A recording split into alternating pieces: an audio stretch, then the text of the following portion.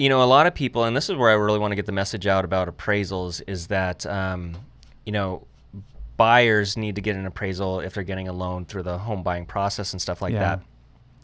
But I think listing agents, us fellow listing agents, need to know how important it is to get an appraisal on a property. Because again, going back to that story of, you know, people will pull comps and stuff like that. Well, I had a great example of about a year ago, and it was the homes over in North Marietta. And this lady was, you know, shopping listing agents, and so I got called up to bat kind of thing.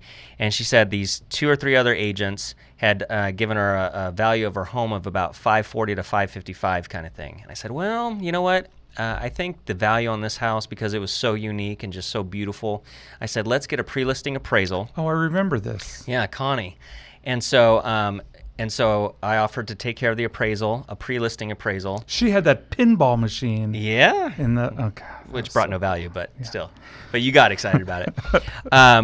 But back to the story is, you know, these other agents tell them, you know, $540 to $555 kind of thing, and the appraisal, pre-listing appraisal, came in at $595. So of course she signed with me, and then she made an extra $50,000. So that is the value of getting a pre-listing appraisal on your home before you market it. So definitely worth every penny. Yeah, that was a specific Montserrat house. That's right. In the Court de Bella Montserrat community, and some things, it has very low special assessments.